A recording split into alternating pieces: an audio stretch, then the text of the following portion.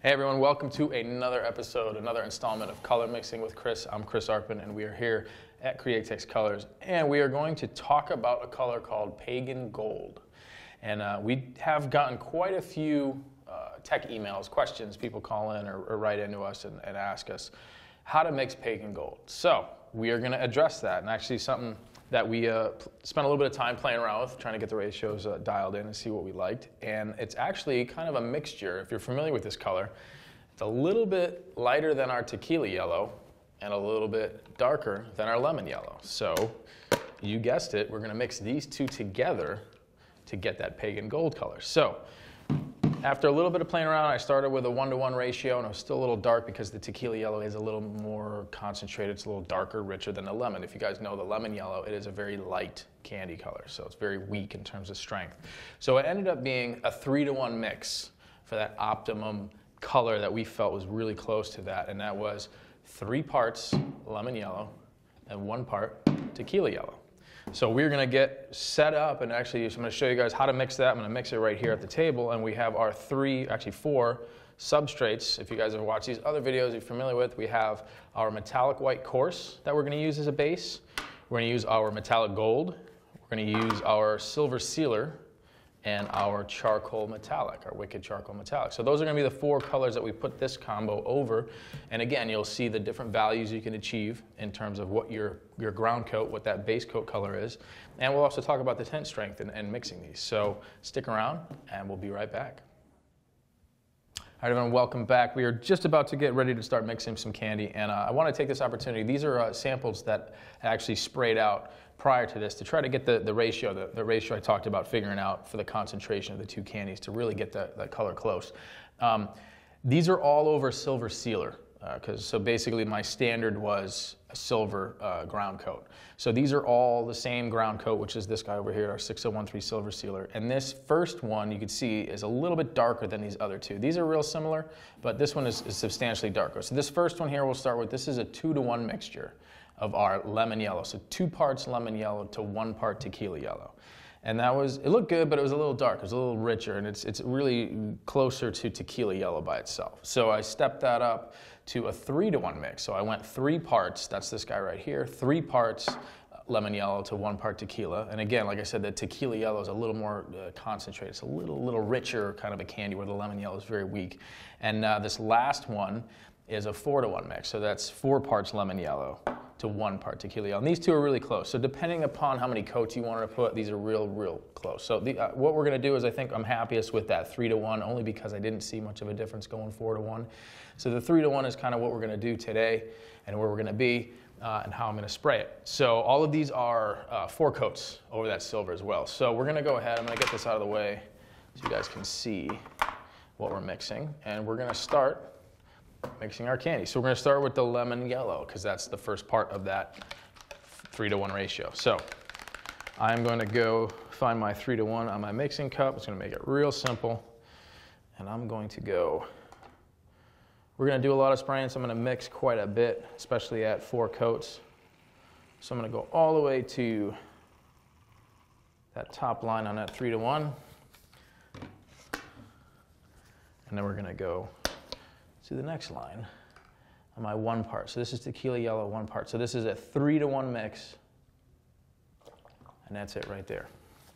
So I'm going to mix this really good, and then we're going to add our 40-50. All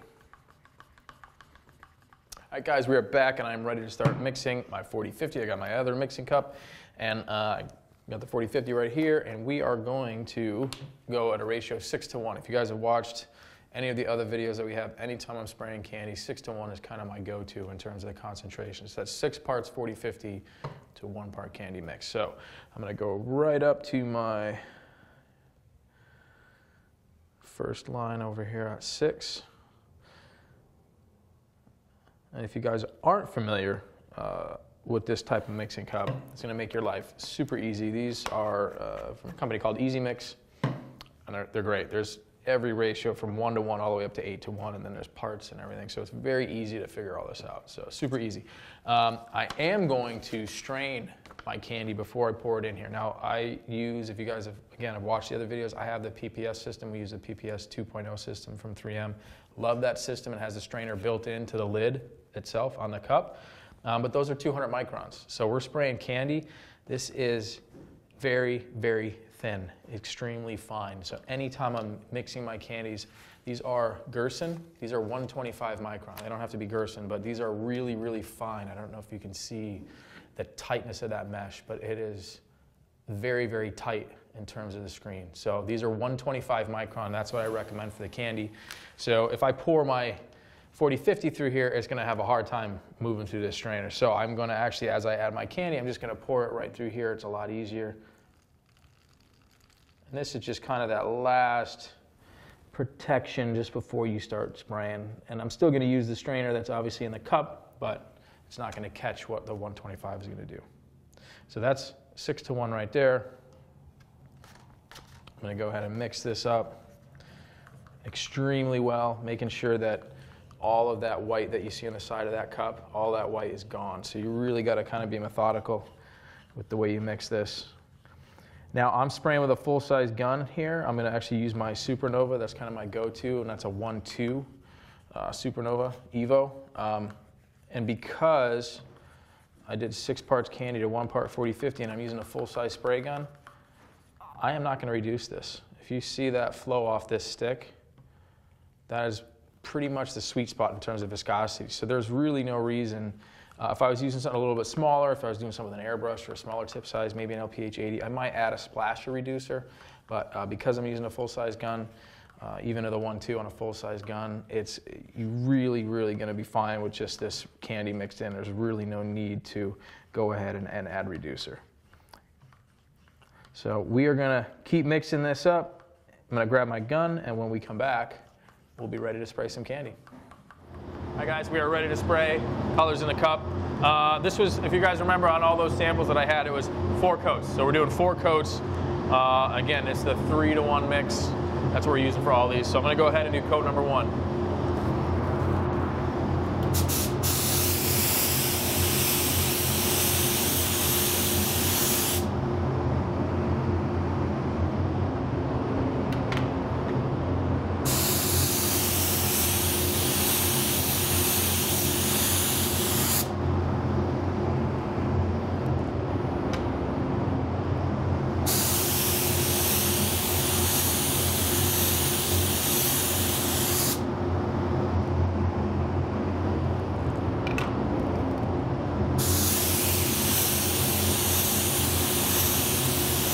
Hey guys, we're in between coats, got a little bit of dry time, and we thought we'd take this opportunity to kind of show you guys exactly what it was that I was talking about. Now these are those 3 samples that I had when I was initially, these were kind of my test panels. We're always talking about doing test panels and trying to figure out what your color's gonna look like and what the concentration should be. So we kind of just wanted to show, these are all, again, these are over silver sealer. So this is a 6013 silver sealer, and this was my 2:1 ratio, so a very strong mix of tequila yellow and lemon candy. And now this is my 3:1 mixture.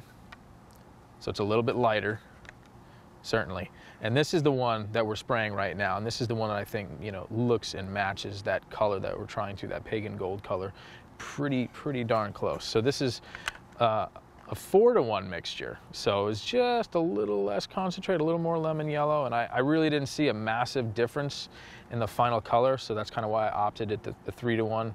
Otherwise we start kind of washing out the color. So again, this is kind of showing the importance of doing a test panel and exactly what you're going to achieve with that. So we're going to get back inside and do coat number 2, and we'll see you guys when these are all finished. Hey guys, we're back from inside. Coat number 1 is nice and dry, so we're going to go ahead and do coat number 2. So in the interest of time, so you guys aren't watching me do 4 coats, I'm going to go ahead and do the 2nd coat on all these, get the 3rd coat and the 4th coat done. We're going to let them dry up, and I'm going to put some clear on it so we can come back at the end there and kind of do a comparison and check it out and do a wrap up. So this is coat number 2.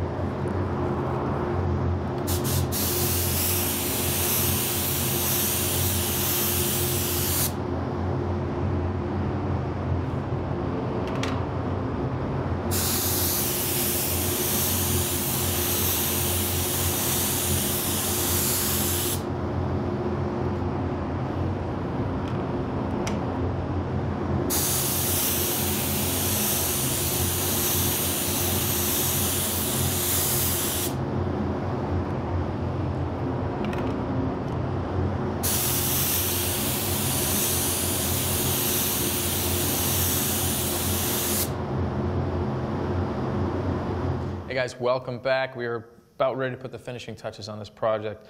And while you guys were away, I finished the last couple coats of candy, and we put a little bit of 2K clear over the top of these, and now we can really check them out with the light and see what it is I was talking about. So if you remember at the very beginning, I talked about the actual process to come up with this Pagan Gold color. So again, I got these samples in front of me. The darkest, this was a 2-to-1. This is a 3-to-1 mix, and that was the 4-to-1 mix. These two are really close, but I opted for the 3-to-1. That was the closest that I saw, and I was matching that over a silver base coat. So this is over our 6013 silver sealer. And the 3-to-1, so 3 parts lemon yellow to 1 part tequila yellow. So this was the ticket. That was the color there. So we went ahead and did that particular mix, that mixture 3-to-1 over those 4 bases. So now that these guys are cleared, you can really see what they look like. So this is our metallic white, our coarse metallic white, 361 with 4 coats. You see here. Now, again, the metallic white, if you guys are familiar with spraying candies like this, metallic white's going to give you kind of the brightest value in terms of color. Moving on, we have the 350 metallic gold. So the metallic gold would be the true candy apple, and this is going to be a little bit warmer because of that gold. So a little bit warmer, not as cold as the white. And we got our 6013. This is the original that I basically mimicked right here. So this is exactly the same as that first one. This is over the 6013. And one thing to keep in mind, if you're going lighter with yellows, sometimes over silver, they kind of have a tendency to look a little bit green if you really don't have a heavy concentration. So just keep that in mind. It sometimes has a green tendency if you don't put enough in terms of coverage. And then our final coat here, or our final color, was our 359, our metallic charcoal. So big difference. This actually kind of has a little bit of a root beer look to it, you know, a little more brown, like almost a dirt track, but that's because of that charcoal metallic. So really, 4 different colors, 3 that are really the same, obviously the last really, really dark, but just kind of shows you, again, what you can achieve with just a ground coat as well. So for Color Mixing with Chris, I'm Chris Arpin, Createx Colors. Thanks for checking us out, and we will see you guys next time.